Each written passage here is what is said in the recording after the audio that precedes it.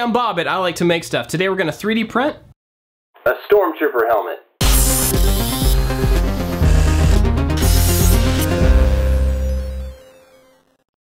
As you probably know, I'm a huge Star Wars nerd, and this is my version of the Shore Trooper from the new Rogue One, a Star Wars story movie. This thing was a huge amount of work, but I'm super happy with how it turned out. Let me show you how I did it. I modeled this entire project in Fusion 360, and it was a fantastic way for me to learn more about the software. I added some reference images from the front and the side and modeled to match those images based on the different views. I can't show you the entire modeling process here because I had probably 40 or 50 hours into this model, but I will say that it was a huge learning experience. I got far more comfortable with the software, and I think the next project I do in Fusion is going to be even better. After I had it fully modeled, I cut the model into several pieces, each of which was small enough to fit on the print bed of my printer. Then I just printed them out. There was a huge amount of print time, and obviously I can't show you that either, but here are some views of the different parts coming together. I finally got all the major pieces for this printed, and they turned out fantastic. Almost all of these pieces have some sort of a support material that held them to the print bed, so I have to cut all those away before I can start assembling it. In total, there are 11 pieces that are roughly this size, and each one took anywhere from 8 hours to 18 hours to print. So I have a huge amount of print time into this, and I'm really glad to have it at a point now where I see pieces that I can start putting together. But first, I had to finish cleaning up the pieces. There actually wasn't a whole lot to clean up. Most of the support material was on the inside, but there were a few pieces like this on the bottom where I had to use a knife and some sandpaper to get them fully smooth. Mostly I used the sandpaper to flatten the edges that were going to be glued together. The flatter the surface, the better the seam is going to look. Once they were pretty good, I used some activator on one side and some CA glue on the other side. These lock together immediately when they touch. The rest of the pieces went together very quickly. It's just important to make sure that you start at the corners and push the pieces together so that the seams are flush and nice and tight. It was really cool to see this thing start to turn into an actual shape of a helmet, and once I got these pieces together, I started to get super excited. Overall, most of the seams turned out really nicely, but they weren't all perfectly flat. So to fill in the gaps, I used some Bondo. This is a two-part mixture that they use to fill bodywork on cars. I actually mixed it a little wrong the first time and it set up too quickly, so I had to experiment with how much hardener to use based on how much putty. Eventually I got a pretty good mixture and was able to add some of this over all the seams. I had to do several coats of this, adding some, sanding it down flush, and then adding some more to completely hide all of the connection points between these panels. I found that by putting it on a little bit thicker and then going back with a knife before it completely set up, it was easy to get rid of some of the high spots.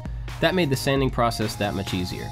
Also, make sure you wear a respirator when you do this stuff because it's nasty and you don't need to breathe it.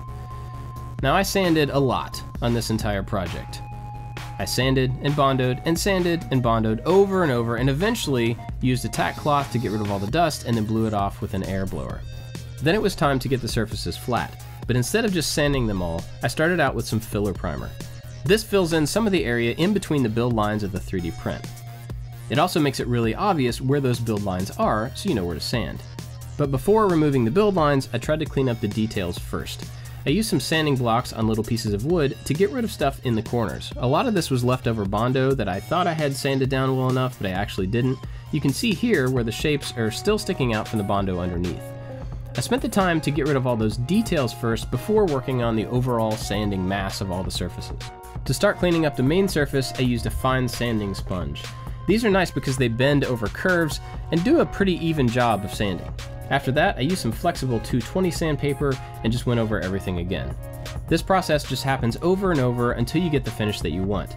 I sanded up to high grits, then removed the dust with a tack cloth, and then added another layer of primer. The primer dries pretty quickly, and eventually I got to a point to where I was making marks on the areas that needed to be corrected rather than sanding the entire surface every single time. And after far more sanding than I would have been happy to do, it was pretty much done. So I cleaned off everything one final time and then added one final coat of primer. This was a nice thick coat, but I was really careful to make sure I didn't get any drips or anything because this coat just got sanded down with some super fine sandpaper to get it ready for paint. I also printed out a few detail pieces that needed to be painted black. On these I just had to really sand the edges to make sure that they would fit into the helmet where they went. After I did a test fit and was happy with them, I just did one coat of primer and then some paint. And it was finally time for full color on the whole helmet. I grabbed a rattle can from the local store that I thought might be the right color, and once I got it sprayed on, it wasn't. I decided just to use it as a base coat instead.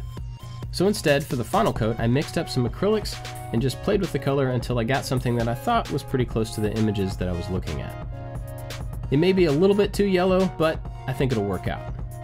I also got out my cheap airbrush for the first time. I'd never used it before, and it was a really good experience trying to figure out how to use it and apply color. Often airbrushes are used to add details rather than fully covering something, but this was kind of the best way for me to add all of this color. It just took a long time and took several tries. Eventually, I had a really even color that I was happy with. Next, I added the detail pieces using some CA glue. I wasn't sure that CA would be strong enough to hold the visor on since it's pretty large, so I mixed up some 2-part 5-minute epoxy. I smeared quite a bit of the epoxy onto the helmet where I knew it would meet the visor, then positioned the visor and made sure I had it at the right angle. It was actually kind of tough to get it centered and make sure that I had it right, then I just had to hold it in place while the epoxy set up. Next, it was time to add the paint that looked like it would have been there if the helmet was brand new. The black line around the top of the visor was the biggest detail that needed to be painted in, but I wanted to have a clean line on the underside, so I used some masking tape that's made for pinstriping. I put that down there, coated over the whole thing with black, and then pulled off the tape. It ended up with a really nice clean line. I filled in some of the other details on the helmet and then masked off a couple other areas to fill in with black. For the insignia that goes on the visor, I used my vinyl cutter and cut out a little stencil. I used my airbrush to fill this in with red. Now the red didn't go on very well, and to get it nice and opaque, I had to do several coats. I was really happy with how it turned out though. And then it was time for weathering. I used some burnt umber to start with and made a wash with a whole lot of water. I smeared it on with a paper towel and got it really wet, and then went back with a wet paper towel and wiped the majority of it off. I did the same thing with black and actually ended up using a lot more black than burnt umber, and eventually all the cracks and the seams get filled in with this stuff, and it just adds a layer of grime that makes it look like it was used. After I was happy with that, I went back with a chip brush and some black paint and went over the edges to make it look like the paint had been scraped off and there was a black metal underneath. This is a technique that it's really easy to overdo, so I had to stop myself and just call it done. Finally, it was time to make the visor, and to do this I put a piece of paper on the inside and traced the rough shape. This gave me an idea of how big of a piece of plexiglass I needed to cut on the bandsaw. I just cut out a little strip of the thinnest plexiglass I had around and then used a heat gun to start bending it into shape. I messed with it until I got just about the right curve in general and then fit it on the inside of the helmet. Once I was happy with the overall shape, I had to do the details and get the corners bent out right. For this, I held it in place and used the heat gun, but be careful because you can melt the 3D printed material as well. Once the shape was a pretty good fit, it was time to add the tint. And for this, I'm just using regular window tint. I cleaned off the plexiglass with some window cleaner and then cut a piece of the tint that was a little bit bigger than what I needed.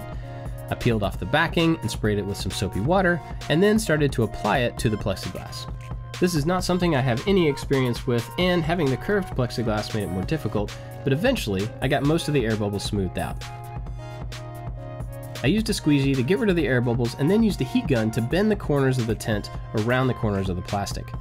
This took quite a while, and I don't have all the footage here, but eventually I was pretty happy with it. I fit the lens on the inside of the helmet and held it in its final position. Then I traced the outside. Now the point of this is to show where the piece of plexiglass is going to sit so that I can add some adhesive. I mixed up some more 2-part epoxy and then applied it to the areas where I had marked. I made sure not to put it too close to the eye opening because I didn't want it to squeeze out and get on the lens.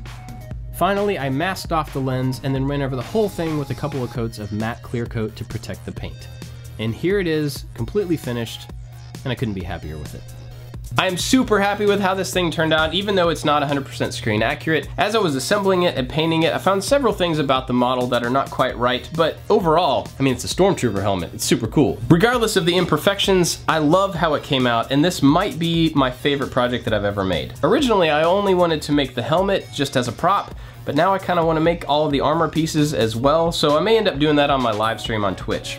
I also think projects like this are a really good example of how 3D printing can enhance the stuff that you're making. Rather than just 3D printing something, use it as a step in a larger project. If you are as excited about Rogue One and Star Wars in general as I am, let me know down in the comments. No spoilers. I've got several other 3D printing projects that you might be interested in, as well as tons of other woodworking and metalworking and electronics and all sorts of stuff, so be sure to check those out. If you like this video, I'd love to have you subscribe, and I have a second channel with some behind the scenes stuff. That's it for this one, guys. Thanks for watching.